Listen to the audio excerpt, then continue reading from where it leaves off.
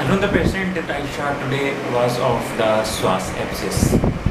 So the patient came there to us and he was having a pain in the groin or in the lower abdomen, and he was having, when I made the patient to lie in the supine position, he lied in this way. So he was having an extremely pain there, and his one leg was fully extended and another leg was lying in this position.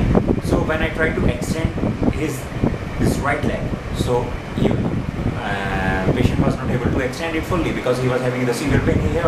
And after that, when I palpated it in this region and at this point,